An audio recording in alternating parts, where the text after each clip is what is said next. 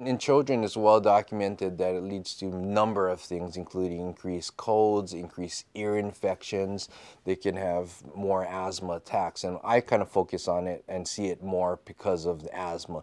Asthma, like I mentioned, is really common. Maybe 1 in 10 children will have asthma.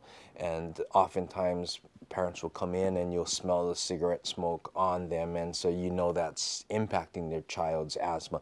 It's not obviously causing the child's asthma, but it makes it much harder to control and leads to more attacks.